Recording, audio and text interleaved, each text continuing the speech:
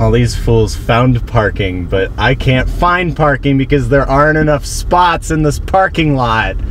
And street parking's too far away.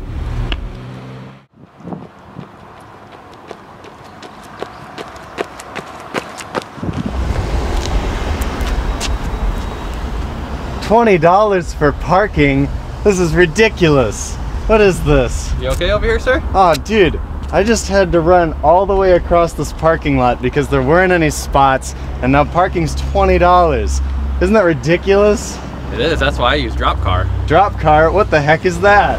Step 1, you download the app. Step 2, you set a time to meet with the valet. Step 3, you meet the valet, you give them your cars, or your keys to your car. Step 4, you go and do your thing, you set up another time to pick up your car. Step 5, you meet them again, and you're done. That's awesome! So Spencer, how and where did DropCar come about? In 2015, me and my roommate had one car that we shared.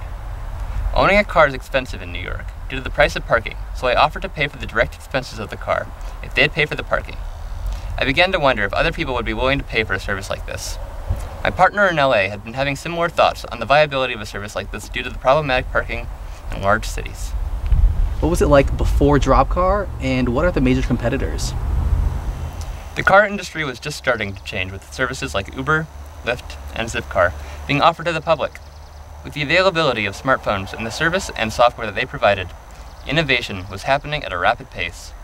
Services similar to DropCar appeared like Carbon, Lux, and Xerox, but they quickly died out as they realized the difficulty of implementing an Uber-like valet service that can make a profit while also being reasonably priced. So now, what has DropCar added to the auto service industry? Unlike services like Uber and Lyft, where the driver picks you up and drops you off, DropCar allows you to enjoy the comfort of your own vehicle while still offering the same convenience. For example, if you're trying to get to the restaurant, you could take an Uber and get dropped off, or you could drive yourself in your vehicle and have a valet pick up your car when you get out and deliver it to you once you are done. Since its beginning, how far has DropCar really come? DropCar originally started with a basic service that allows you to have your car parked at one of our garages. When you need your car back, you arrange a pickup, and a driver will bring it to your location. Our new premium service was launched in January that gives you all of the benefits of our old service along with the maintenance and care program. How have customers reacted, and do they have strong reviews? All of our customers have loved our idea. We have started scaling upwards these last 6 months, and unfortunately this has led to some problems. One of the bigger problems of running a company like DropCar is quality control. Even with vetting, DropCar has had a variety of bad employees and a lack of drivers. Most of the poor reviews listed online call specific DropCar employees out for constantly being late or damaging their car and not reporting it. Most of DropCar's bad reviews have appeared in the last 6 months. We have been scaling our business in cities that we're already located in while also expanding to other major cities.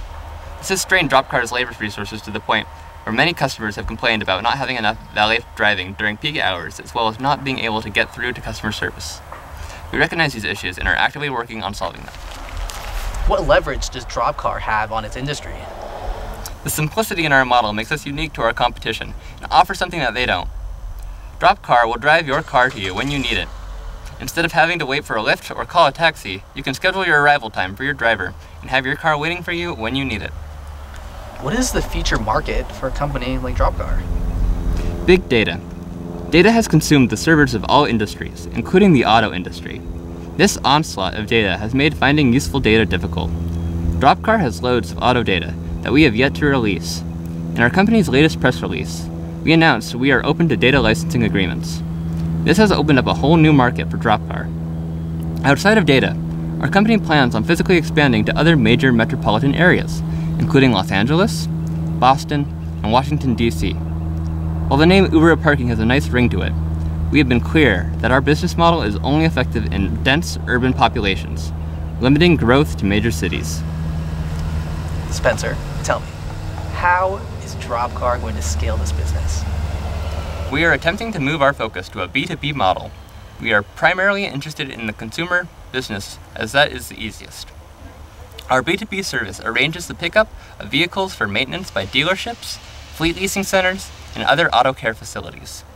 In anticipation of a substantial enterprise expansion, DropCar has recently converted a large portion of our seasoned valets into field management roles.